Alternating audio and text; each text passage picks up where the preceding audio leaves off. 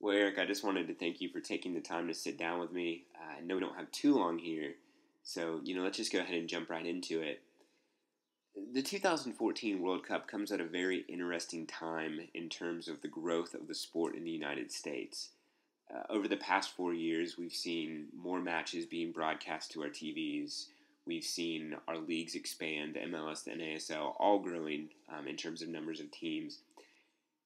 With this growth in mind, how important do you think the performance of the United States squad will be in this year's World Cup?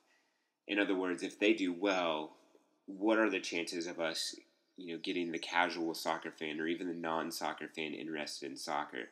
And on the other side of that, if they crash out early, do you think that there could be a slowing down of this popularity growth? How are these two, if at all, going to be connected? We are judged every 4 years on where we are as a soccer nation. Now, most countries, whether that be like a Portugal or Belgium right now, is having a good couple of years where they have, a team that everyone has really high expectations for. Maybe even Chile could be a team like that. We saw it last go around with Uruguay. Most countries aren't on this fast track of growth. Most countries have already kind of maybe even hit the ceiling already as far as fan support or things of that nature. But what ends up happening is their countries get excited about the idea of having a wonderful World Cup. For us, we're always just kind of sitting there waiting to see what happens, and we rely a little bit more on good fortune than other teams. But the reality is, everybody does. Everybody needs a little good fortune if you're going to have success in a World Cup. So I think we're going to get through the group, which is probably your next question. I do, and the reason why is because there's just too much going on in that first game with Ghana, and if we can pull off a victory, and Wynalda limps into that second game, everything's on the table. I think we have to recognize the opportunity, and put together a good performance. The other distractions of Landon and all that other stuff might end up bringing this team together, but it's a wait and see. It really is, and again, I've never seen this country this excited about the game. I've never seen this kind of fan support. And if we're talking about the casual fan, Americans don't get it if we don't win the whole thing. That's just their mentality. They're learning, and as they go, the soccer's a little different. But your quote didn't help. We're not going to win the World Cup, which was probably not the smartest thing to say for the American people, especially the casual fan. Some of us understood what he meant by that, but not everybody. Yeah, absolutely. And just like you mentioned, there's so many narratives coming into this World Cup, whether it's the difficult group stage, whether it's omissions from our roster. A lot of people are saying that this was going to be the time when Jurgen was really going to be evaluated. And, the success that we saw in qualifying was, this was going to be his big test in whether or not he had what his future would look like with the United States. Now that we got this difficult group draw, we kind of see the other end of it where a lot of people are saying he's going to get a free pass. Like, okay, this is a difficult group stage. Do what you can. Does Klinsmann get a free pass for this World Cup? No, he doesn't. And he shouldn't. Look, he's really, if you notice, as soon as we saw the draw, he's a very business savvy guy, and he basically said, it's unfair. I think his argument, it's unfair for me to be evaluated with this group going against Portugal and Germany and Ghana. That's unfair. So what did he do? He immediately negotiated for 4 more years and changed things around quite a bit. And he has got his people around him now. It is a whole new look federation, which concerns some people, but if he does not succeed in this World Cup, then it'll be different variations of success.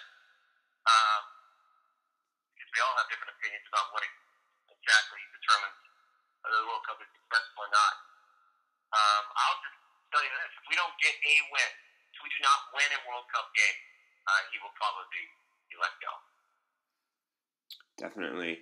And he has come in, I don't want to sit here and talk about Donovan all day, but he has come under a lot of fire and things like that and other roster decisions. But one thing we see with this roster is we've kind of got this mixture. We have our veterans. We've got Dempsey. We've got Bradley. But then we do have a lot of young talent. We've got Brooks, Yedlin, Green. Who do you think is going to need to step up and be the bigger talent? Is it going to be these veterans, or is it going to be these World Cup rookies? Who needs to put more weight on their shoulders? Well, if you would have, going back to 2002 and Landon's first World Cup, I mean, he was a rookie. Mm-hmm. He just kind of went out there and had no idea really what to expect. He won a lot of foot races. Obviously, the own goal against Portugal, which just the whole first half performance against Portugal. It was guys like Beasley. It was guys like Donovan who were making it happen. That's very similar to what we're looking at going into this World Cup. A guy like Ramsey is a little older. But, there's got to be something invigorating about that for him. To walk into your first World Cup and you run a little faster, you're thinking a little quicker, you're going through a whole slew of emotions. We'll find out in a hurry how good we're going to be. I actually feel that this team will play a lot better than expected, especially in that first game. Because, one, we need to. And then, like you said, I mean, right down the spine, you do have enough experience with guys like Dempsey, Bradley, and Howard to be the calming voice in the locker room and probably get us through those first 20 minutes. So I'm a little bit more optimistic than most, and that's mainly because I have a stronger belief in the American player than I guess that the general public does. Yeah. And this next question I want to ask you is mainly so we can segue onto another topic with, the discovery of players. But, Julian Green has been a huge buzzword coming into this World Cup. He's been a big part of the narrative. And the camps are kind of polarized. There are some people that say, he's the X factor. He's going to be this talent that can step up and really put us through. While the other side of that, people are saying, we're going to see him come off the bench once in a while. It's good for him to have experience now for the future, but don't really expect a lot out of him. Where do you think he falls in that spectrum? I do think he's a sub. I think it's an enormous amount of pressure to put on somebody so quickly. But the other part of that is this is a kid that got minimal minutes, but he's still a part of a big club. And Bayern Munich, playing for Bayern Munich, being part of that club, you'll understand the importance of training. You understand the importance of representing something that's a hell of a lot bigger than you are. So that integration should be a little bit on paper. It should be easier, for him than most. But man, he looked nervous against Turkey. There was times where I you feel for him because he's caught in that conversation that you just kind of address. Who am I? Am I the lightning rod? Am I, do I have to prove it to everybody? Do I have to prove it from the start, from myself? What do I do? Who am I? How do I help this team in the best way that I can? And that's really going to come down to how Jurgen manages his mind. And, they obviously know each other well enough. Jupankis and Pep Guardiola have a high opinion of this guy, and everybody wants to talk about the future because that's what you do when you got a young guy like that. You just keep talking about, well, in the future he'll be this or he'll be that. Just right now, it's the World Cup. You don't have a choice anymore. We can't talk about the future. We can't talk about next week. We have to talk about tomorrow. So, throwing him in the deep end of the pool, walking him into the fire, that's what we got. So we'll find out. Yeah, absolutely. And then the real thing I wanted to get out with this, obviously Green is a guy, he's really young. He's 19 years old. He was recruited very heavily. But in terms of how we typically find out that talent, and I know that you've spoke to this, some in the past, but the current system we have in the United States of really seeking out this talent. You know, we rely very heavily on colleges. We rely very heavily on these traveling teams. Do you think the current system we have in place is adequate to really discover that next talent? I mean, what happens to the kids that can't afford college? What happens to the kids that can't afford to be on these traveling teams? Do we have a good system in place for identifying the next big set of players in the United States?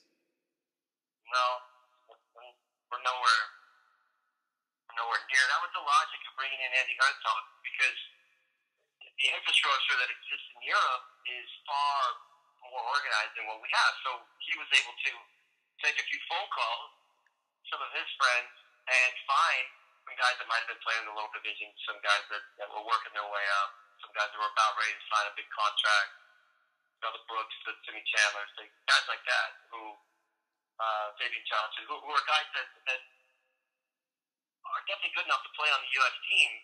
But my argument will be, instead of going across pond, finding guys that are a part of this machine, it might be more advantageous to figure out a way to start looking in some backyards here in America, because there's a lot of passport American possibilities that we are overlooking on a continual basis. I have one on my team right now. I'm not afraid to talk about him. His name is Poku. He's from Ghana, but he got married to an American girl. He's American. He's American. And he's 21, 6'1", and he's one of the best soccer players, obviously, in this league. He might be too good for the MLS too, but there's no doubt in my mind. I mean, we had a Correa. He used to play for the Correa. He played for Santos and played in Mexico for many, many years. He trains with us every once in a while. He came out to our training. He's been out with us for about a week and a half. And the first thing he said, he goes, "That guy can play anywhere. Holy cow, that guy's good." And I said, "I know." And he goes, "Who is he? Where is he? Where'd he come from?" And it's like, he literally lives down the street in Atlanta. He just happens to be living here because he had student visa, that expired, and he needed to figure out a way to stay in this country. And he's here, and he's legal, and he's good. And I know that sounds crazy, but it'd be dumb if this guy was not involved in our program in the very near future. So what changes do we make to get players like this, in the proper training and the proper channels that they need to be in? You hire the right people. You hire the right people, and you stop being lazy. Stop being afraid. Don't, just because you got an email that said that you got to put your jacket on and go to some Division I game, don't be afraid to talk to people and find out the Division III games or the Mexican League game in East LA that happens to have this 20-year-old kid who looks pretty good. And people, but this, and there's a million reasons not to give him a chance, but there's a million reasons to give him a chance. So we missed the boat a lot. Our coaching in this country is not good. Let's just say that. I think the best way to categorize it, if you will, is the moment that we discover a player, that he's finally been discovered by the powers that be in this country, is the moment that we start destroying him. That's what happens. Nobody wants to admit it, but we've got a bunch of coaches who overcoach and turn players into what they want them to be, as opposed to letting them become who they are. And that's just lack of knowledge. That's just power trips and PowerPoint presentations that are dictating the show right now. There's not enough soccer minds out there making soccer decisions, which is really sad. Yeah. Well, Eric, just a couple more quick questions for you. One is, I guess, just looking a little more towards you. You've obviously seen a lot of success in your career, both on and off the pitch, and you were the leading goal scorer for the United States there for a good long while, and now you've got your hands on a lot of stuff. What kind of legacy do you want to leave with United States soccer? When all's said and done, what imprint would you like to have had on this sport here in this country? Well, to be fair, I mean, I think I could have a far greater effect on the game in the next 10 years as opposed to the last 20. I mean, what I was able to accomplish as a player, it has its good moments, its bad moments. It's all experience that if I don't use it and I don't pass it on, it's useless. So the frustration for me has been exclusion. And maybe people don't like the truth. Maybe people don't like solutions. Because if you come in with a solution, what does that mean? You probably just got 10 people fired. So those people are going to protect their jobs. So it's kind of a dangerous tightrope that you walk. If you're a guy like me who just wants to make a difference, you kind of have to play ball if you're going to play that political game of not saying anything to make sure that people trust you enough that they'll be able to put you in a position where you can help, but you're not going to say or do the wrong thing in the wrong moment. Which, if anybody's been paying attention to my career as a coach, I don't think I've had very many missteps. Yeah, absolutely. And then just lastly, tell us a little bit about what you're doing with Sony here. You've got a couple appearances you're making. What's going on there? Well, I missed what you said. Just with tell us a little bit about what you're doing here with Sony. I know that you're making a couple appearances. Tell us a little bit about what's going on there. No, it's cool because it's obviously Sony's a massive sponsor of the World Cup, but this is kind of a part of their give back to the community program, which I'm a big fan of. I mean, I've been involved in LA and I do a lot of work here in Atlanta, soccer on the streets.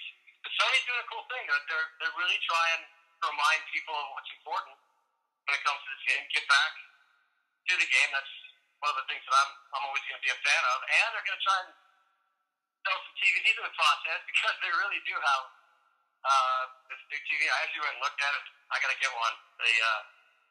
It's a new version 4K, which is pretty cool. Oh, I yeah. think they got to get people watching the World Cup on the best option that they got. So they sold me on that. I'm in. I'm gonna go buy one. So pretty cool. Awesome. I'll actually to let you know where I'll be. I'll be at the Aventura Mall in Miami. I think it's off of Biscayne. I'm not sure what the exact address is, but that's a 3:30 to 4.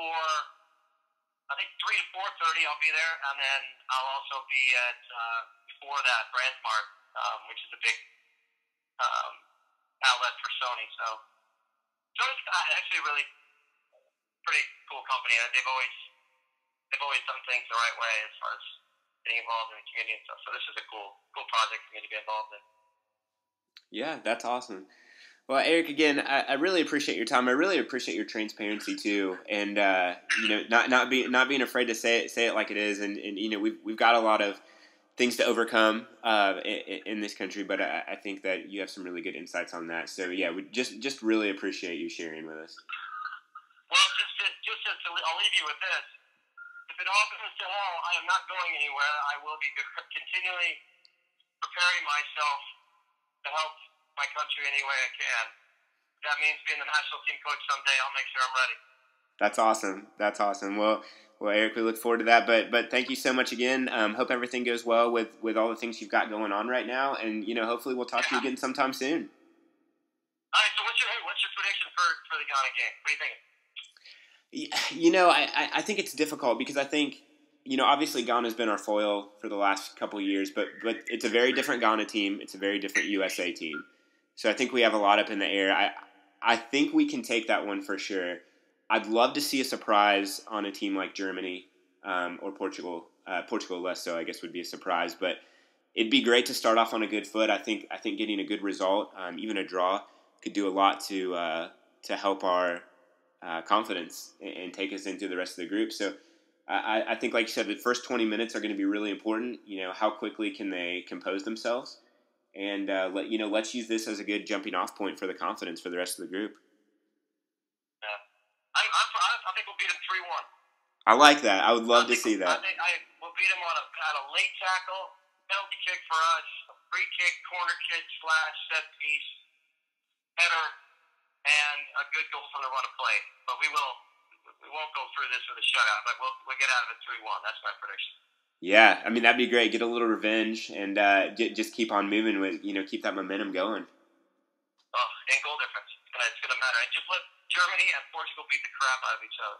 Yeah, I was gonna say, let Germany do what they can. We'll let them go on that end. But yeah, if we can pick up some good goal differential early on, that would be massive. It's gonna be tight. This group's gonna be tight. Ideally, Wynalda plays against Germany.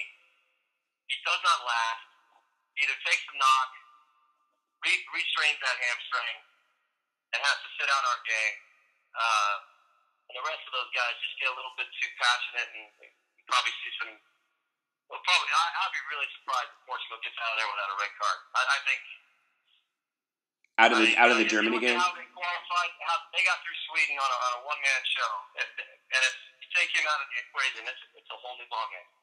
Yeah, I completely agree, and especially if that composure is not kept, and any little bit of hiccup, and this group's going to be tight. Whoever moves through, any point, any amount of goal differential that any team can pick up, I think is going to just be massive.